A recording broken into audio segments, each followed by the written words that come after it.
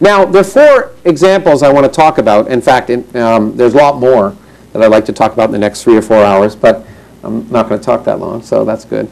But I think I'll refer to a few just to give you a sense and hopefully provoke some of you in one way or another. So I'll talk about sex education, I'll talk about missile defense, intelligent design, and I'd like to talk about global warming because I'm sure I'd like to refute things that may have been said in this very room, in fact. And I will be happy to talk about it in the question period, but in order to keep my remarks down, I've decided to remove that because that's an issue we've heard a lot about in one way or another. And I want to just present these because they're 3 very different examples of fuzzy thinking, in my opinion. Thinking which, if we thought like scientists should think, a lot of these issues would at least, I think, be clear, or the important things that should be the basis of public policy would be clear. And I want to make that statement very important right at the outset. Scientists should not be making public policy. But policymakers should be informed by science. And that's the important thing. So let's pick one example, which is abstinence-only education. It's been around, mandated in one form or another since 1996 in this country. I would call it faith-based science, and by faith-based I don't mean religious. Okay, it's based on the faith that somehow abstinence-only education will help. And this has been monitored. In particular, the Center for Disease Control ran a program that was called Programs That Work. And they analyzed and tried to do studies of sex education programs that worked in the schools. And they focused on 5 programs, if you read their website in 2001, that were found effective in scientific studies in sex education. None of those at the time, by the way, involved abstinence only. Importantly, and of great concern to a number of us, in 2002, the Programs That Work initiative was ended. And all the information that had been gleaned on sex education programs was removed from that site. And one of the reasons it was removed is that abstinence only became the policy of our government. Now, in fact, in the next year, Ari Fleischer stated, abstinence is more than sound science. It has a proven track record. At the time, it wasn't clear where it was proven, but more recently, it's been quite proven to the contrary. A very large study was just done in April 2007 following kids for 10 years, 2,000 children. And a number of conclusions were drawn. First of all, students who took abstinence-only courses were no more or no less likely to abstain from sex than other students. Abstinence only did not change the likelihood of condom usage. It did not make it worse, which some people had claimed, to be fair. And the conclusion of the study was, the most effective programs are those that say abstinence is the best choice, misspelling, but birth control and protection are also worth knowing about. Okay? Not too surprising, perhaps. That was in April 2007. Okay, this should tell us something about what we fund. Congress in October 2007 agreed to increase money for abstinence-only education by $28 million. We now spend a total of about $200 million a year for a program with no scientific basis. In the United States, we should remember, we have the highest teenage pregnancy rate in the developed world, about the same as Ukraine's, it turns out. The highest abortion rate in the Western world. Sexually transmitted diseases like syphilis and gonorrhea are on the rise for the first time since the 1980s. I mention this because I find this unbelievably offensive. I have a daughter, among other things. And the thought that some a priori notion about what we should be doing is more important than doing something that could save the lives and health and well-being of our children is something that sickens me. Let me now move to another subject, missile defense. As you know, missile defense has actually been around for a long time. And it's a good idea. I mean, President Reagan proposed that the scientific community created nuclear weapons, and why not create a method to make them obsolete?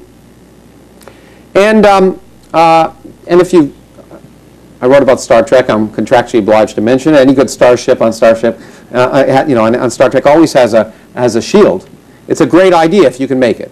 It's absolutely a good idea if you can make it. And you argue that, and it's important, given where we are, the spirit of American enterprise, nothing is impossible. Now, in fact, I would argue that the notion that nothing is impossible also runs counter to the way science is really framed. Science is all about what's impossible. As I told you, What's possible we don't know, but what's impossible we often do. And missile defense is an area where scientists in particular have spoken out a lot over the years about the difficulties and particularly the logical inconsistencies with missile defense.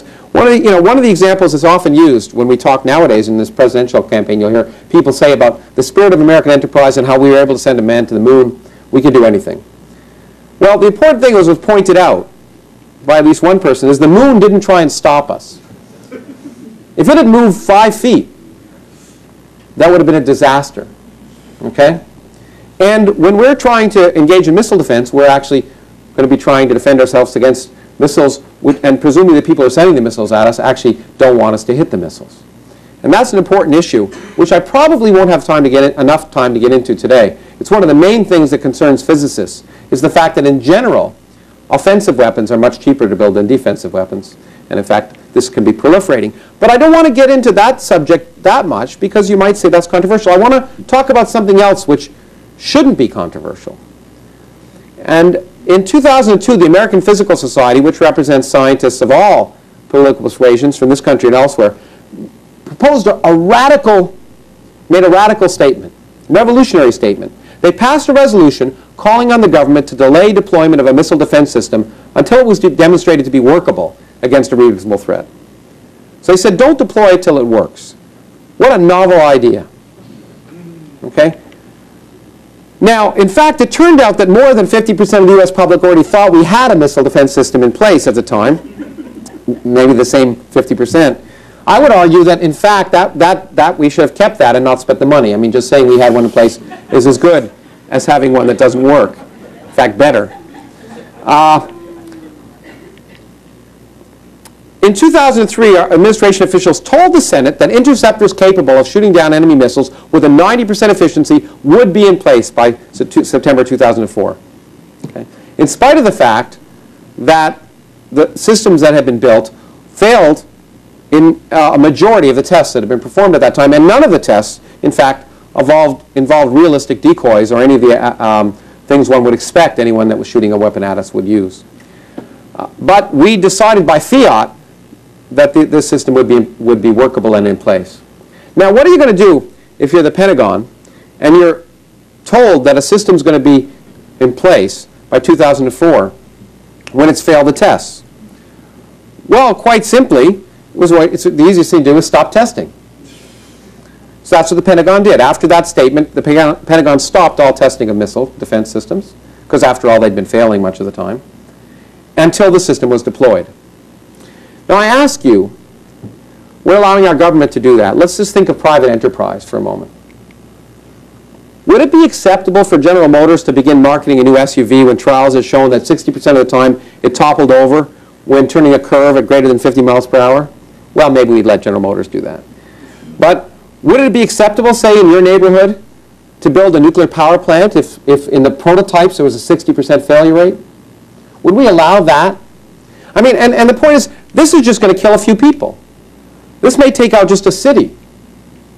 But we're talking about our national defense. We're talking about the defense of this country, and now we're talking about the defense of other countries. And we're willing to allow the kind of sloppy thinking to deploy a system that doesn't work and claim it does. We're allowing our government to do things that we'd never allow, in my mind, private industry to do. Now, it was declared operational in September 2004. And you may remember in the campaign we were told that it was operational and our enemies could shoot at us and we'd protect ourselves. 8 silos have been deployed. By the way, all told, over the years, since before the ABM Treaty was signed in 1972, we spent, it's estimated, about $600 billion on missile defense. Okay?